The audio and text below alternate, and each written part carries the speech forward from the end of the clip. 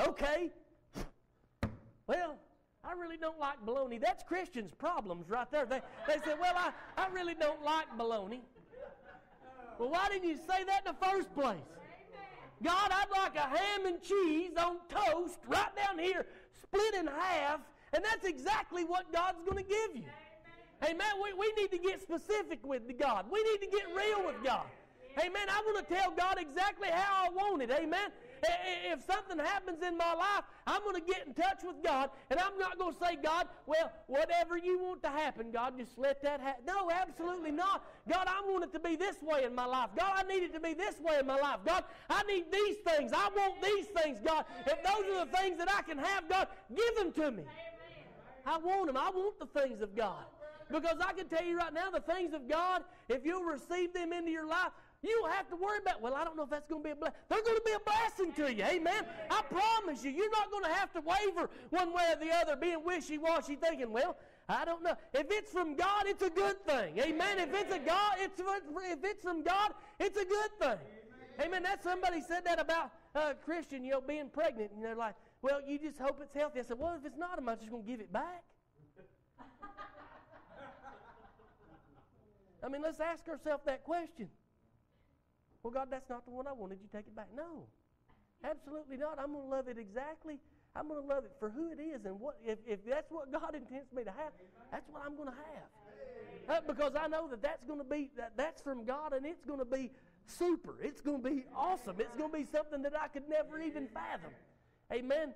Living my life without. Yeah, I don't know what's going to happen, what it's going to be, nothing like that. But I know it's going to be good because it's from Him. Amen. You read them books about how big, man, that just blows my mind how babies are just she comes up and she's like, oh, well, the brain's being formed today. And I'm like, how's that happen? It just automatically just starts doing it. Well, we'll go today and we'll hear the heartbeat. How? I mean, we seen pictures. We went and seen Natalie. We seen pictures of a baby that had been born in February the 16th of 2006. I can still remember the day because it blew my mind. And the feet on that baby were literally that long. I've stuck her finger up there and measured it. They were less than an inch long. And it just blows my mind. But I want the things of God in my life. I want the blessings of God. If you want the blessings of God in your life, you have to have a relationship with Him. Amen? They just don't fall out of the sky into your lap just doing any old thing that you want to do. You have to spend time with God. I'm a busy guy. Ask my wife. I'm busy. She says, man, I believe you've dished out more than you can handle this time. I'm like, I've got this. Because you know why? Because I keep God at the forefront. Amen? If I don't make and get this done, then there'll be tomorrow. Amen? But I know that I have to reserve my time with God, and that is the most important thing in my life, in my wife's life, in my children's life. There's more at stake than just me. There are too many Christians that sit back and just don't realize that there's more at stake than just you. Amen? There's a lot more at stake than just yourself. There's a whole lot of people that God is going to put into your life, that their lives possibly are at stake when they meet you. And that if you don't have the words to give them, that they could slip off into eternity and die and go to hell because you weren't prepared.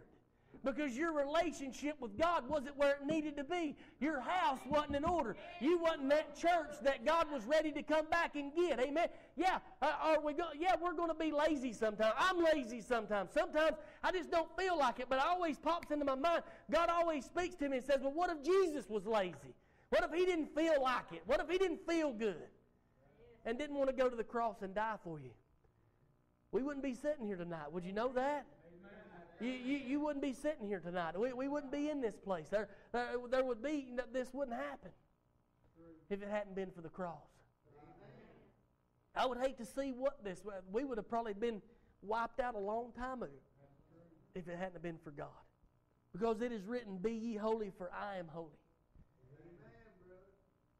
God's holy, Brother Bill.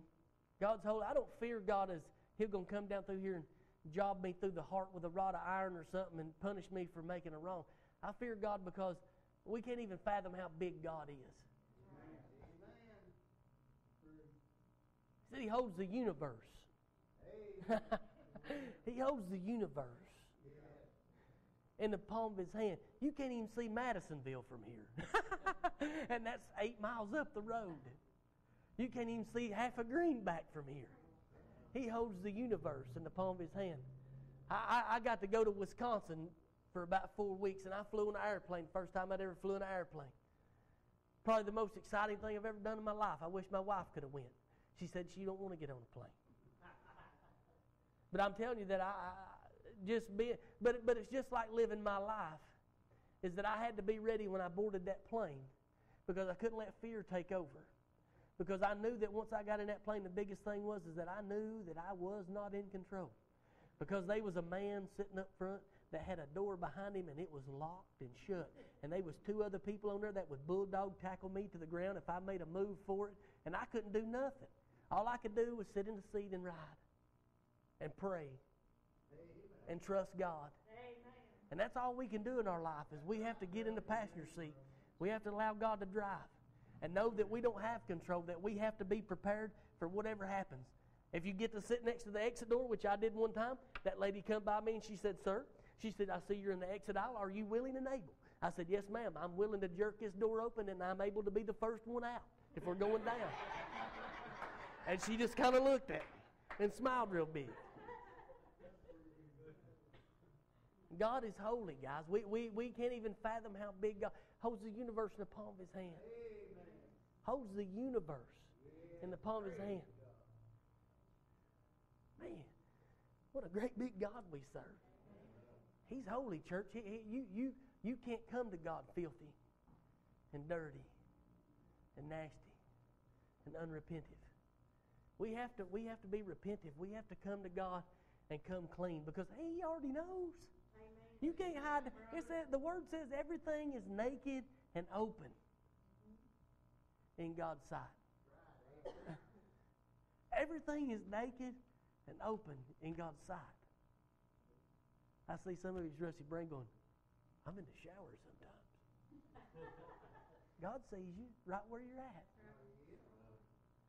Well, I like to sing, go crazy in the kitchen when nobody's there. God sees you. You're all right. Amen. It's just who you are. Now, God didn't save us to be, nobody said that Christians can't have fun. I have a lot of fun. And I love Jesus more than anything. And I have a lot of fun. I have a lot of fun. Don't think that, once I get saved or once I come to God, or I've been saved for 25 years, bless God, Brother Harold, I got to sit here on this pew like this, and I don't want nobody looking at me, and they know who I am in here and what I represent. That's all I got to do. No. I'm going to have a good time. I'm going to enjoy my salvation, because I know God has set me free. And whom the Son has set free is free indeed. I'm as free as I'll ever be. I'm as free as I'll ever be. God is holy tonight, church. God is so holy that we can't even fathom the holiness of God. Thunderings and lightnings coming from His throne. I mean, just oh my man, what it's going to be like. Because it is written, "Be ye holy, for I am holy." And if you call on the Father, who without respect of person judgeth according to every man's work, pass the time of your sojourning here in fear. For as much as ye know, in verse 18, for as much as ye know that ye were not redeemed with corruptible things, as silver and gold, from the vain conversation received by traditions from your fathers, but with the precious blood of Christ, as of a lamb without blemish, without spot, without blemish, without spot, who verily was foreordained before the foundation of the world, but was manifest in these last times for you, who by Him do believe in God, that raised Him up from the dead and gave Him glory, that your faith and hope might be in God. Amen. That your faith and hope is not in Josh Shedd. That your faith and your hope is not in Marcus Severance. Your faith and hope is not in New Beginnings Worship Center, but that your faith and your hope is in God. Amen. That your faith and your hope is in God. I'm glad that you come to the house of God. But I hope that it's more than just when you come here that you worship and you serve God. I really hope that Monday and Tuesday is just as real with God as Sunday and Wednesday. And I hope that Thursday, Friday, and Saturday night is just as real as Sunday and Wednesday are. Because I know that in my life that God is real to me every day. I drive down the road and it's amazing. Micah, he just blows my mind. Kimberly, she's awesome too. She just has, she has a great way to say things sometimes. But Micah just amazes me more and more every day. We ride down the road yesterday and he's like, Dad, look at those clouds around that. We come across the bridge coming from Mom's house helping her move some furniture, and we come across the bridge and he said, man, he said, look at that sunset, Dad. I said, yeah. He said, look, he said, I think that's an angel. I said, you think that's an angel? He said, yeah. He said, look at it. He said, and he could see the angel outlined in the clouds, and when we made the turn to come down our road, there it was, and I was just, and I love that he thinks like that. He doesn't think that, he looks at those things, and because that's the things that I look at. Those are the things that I enjoy. I mean, those are the things that's who God is to me. Somebody who is alive right in front of me, that I can see, George, and that I know that God can do anything, that God can do all things in my life, in your life, in every situation, no matter what it may be, that God is the ruler, and God is the ruler of this world, and God is in charge of everything. And I love that. I'm excited because of what God has done in my life. God is doing a great work. God is rapidly drawing people to Him right now. I know that I had a guy tell me that he had 50-something in Bible school last Saturday. They had a Bible school, just a one-day Bible school on Saturday. It's just a small church, and I think he said they may have had 50 kids, but 9 of those kids got saved. He said, and what the best thing was, he said, is 9 of those kids had never been there before. He said those 9 kids had never touched a step inside that church house. God is saving people in droves because we're running out of time. Like Jewel said, Jewel nailed the nail on the head tonight when she was talking about a church that's made herself ready. Are you ready tonight? Are you ready to meet God? Or is that what you're aiming for? Is that your aim? Is to be ready to meet? My aim is ready to meet God. Jewel, every morning, it seems like more and more every day, 2 and 3 times a day, I look towards the heavens. I look towards the east. Just to look that way. God, are you coming today? God, is today the day? Because I've got little kids. Christian's got a little baby inside of her belly, and Kimberly's girl. But you know what? To see my kids grow up in heaven would be the most awesome thing ever. Because I know there is a playground in heaven that couldn't even touch anything they got down here. I guarantee you that Splash Country ain't got jack on what God's got prepared in heaven. Amen? I can promise you. And to see my kids grow up in that, and me to get to stand in the portals of glory with the one that saved my soul from eternity, from an eternal burning lake of fire, to just to get to see God, and just to get to stand in His presence. Man, I can't wait. I'm excited. It could be today. It could be tomorrow. I'm just telling you, you better be ready. Amen. Jules said it best. You better have your house in order. Amen. God is a holy God. God is a holy God. And God is a just God. And God is a loving God. Amen. He loves us tonight. He loves you. He loves me. And He loves everybody. It ain't just you and me. He loves everybody. He would that all would come to know Him. Amen. He would that all would come to know Him. When He's hanging with that thief on the cross, man. And that thief looked at him and he said, Lord, remember me when thou comest into thy kingdom. And Jesus said, surely this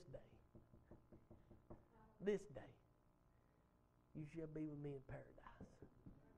Surely this day. Amen. I long for the day. I long for the day that He comes and He gathers us all together. Man, you imagine what that's going to be. You know how many people's mind is going to be literally blown? you know how that's not even going to register on the Richter scale what just took place? When graves bust open and people go flying out and all of a sudden they're just people that are gone. and they can't explain why they're gone. They're just gone. They're just gone.